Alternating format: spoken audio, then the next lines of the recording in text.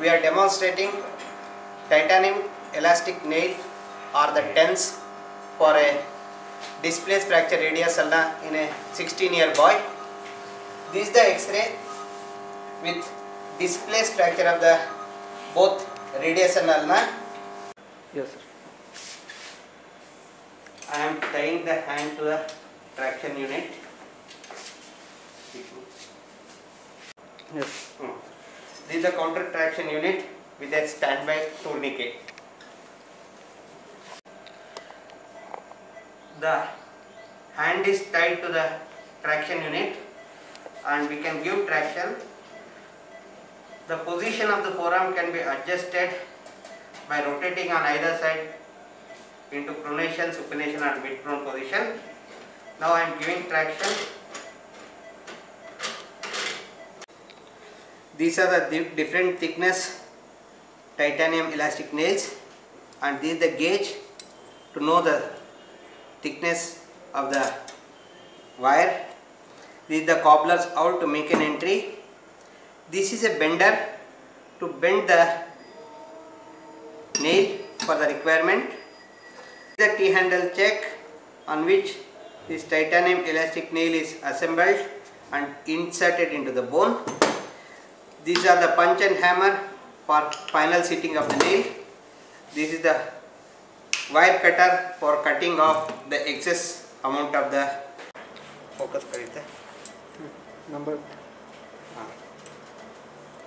This is a 2.5 millimeter titanium nail I am taking, and this is the site where it has the maximum curvature. So accordingly I will bend this maximum at this side in direction with the bend already this has. This is for the radius.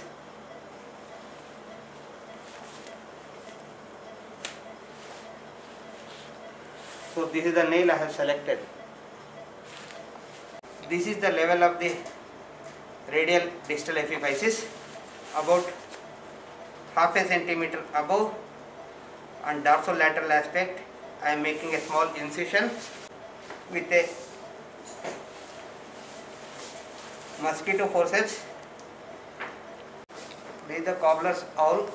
I am making an entry .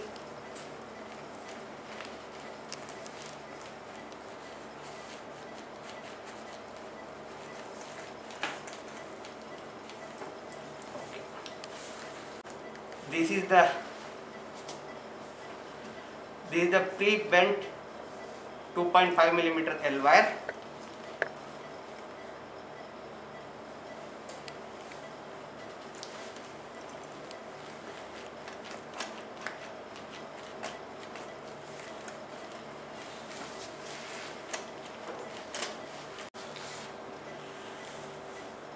Now I have just entered the proximal fragment.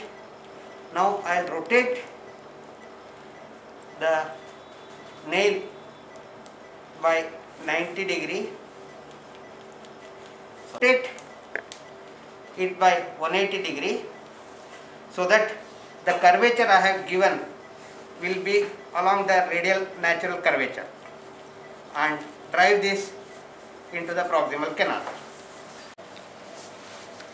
This is the similar 2.5 millimeter TENS for the ulna. Again, as the fracture is in the distal third, the maximum curvature I am giving at the fracture site.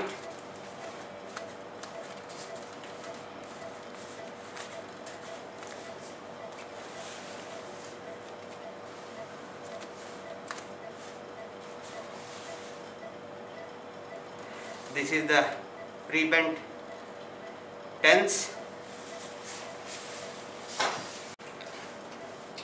This is the tip of the olecranon, about an inch distal to that.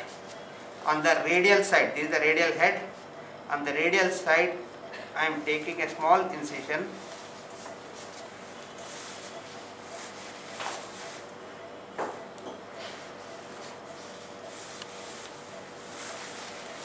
This is again the cobbler's awl.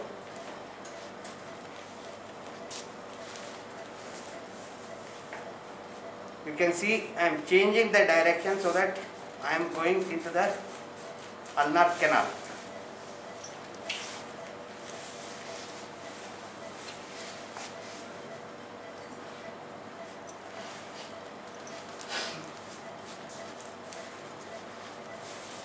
Shoot.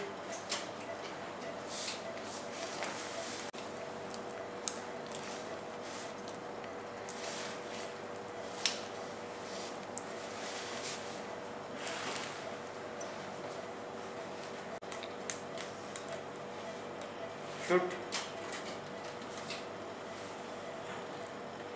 Shoot. Now I have entered into the distal canal. Again I will rotate the nail. You can see that, you can see here how the interosseous membrane gets stretched and the bow of the ulna gets restored.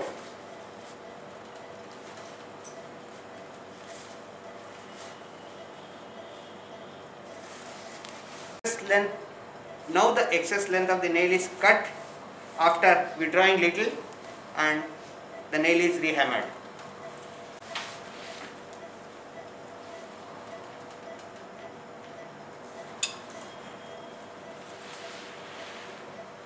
Cut off.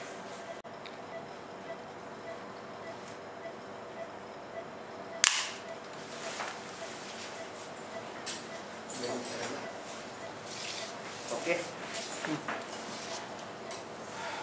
This is the bender. A small bend is given.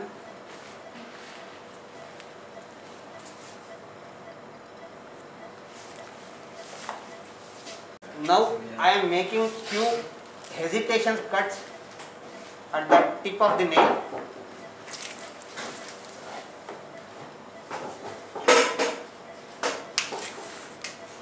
Hesitation cuts will help in holding the tip of the nail with a good grip and remove during removal. This is the final seating of the nail.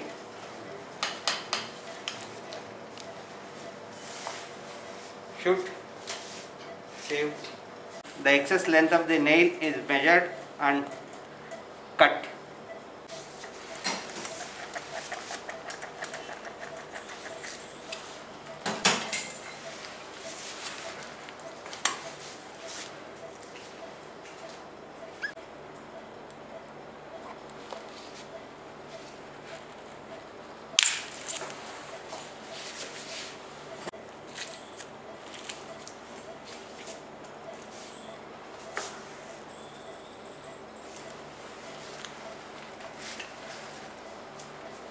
Hesitation cuts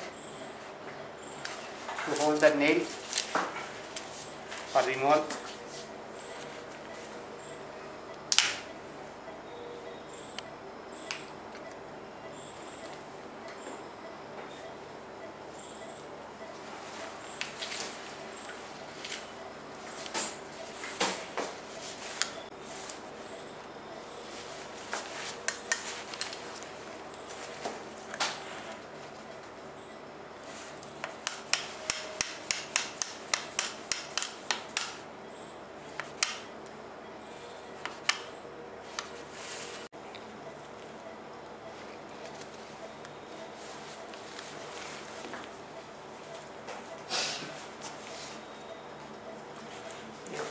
This is the single stitch at the side, ulna entry side near olecranon.